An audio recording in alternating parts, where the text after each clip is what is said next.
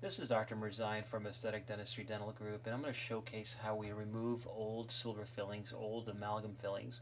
The first thing I like to do after the patient is numb is to place this thing called the Optragate, which really protects the lips very nicely.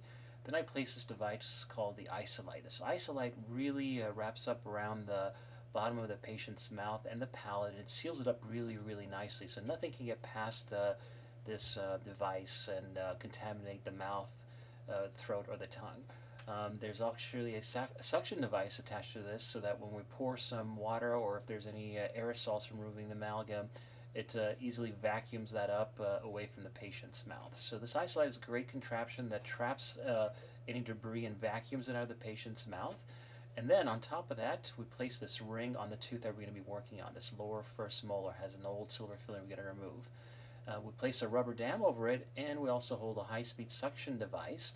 So you have numerous layers of protection so that when we're drilling out the silver filling, it's all trapped within that high-speed vacuum suction that the assistant's holding, and if anything gets past the rubber dam, we have suction underneath that that can also clear the patient's mouth and throat, now that any debris or aerosol contaminate the area.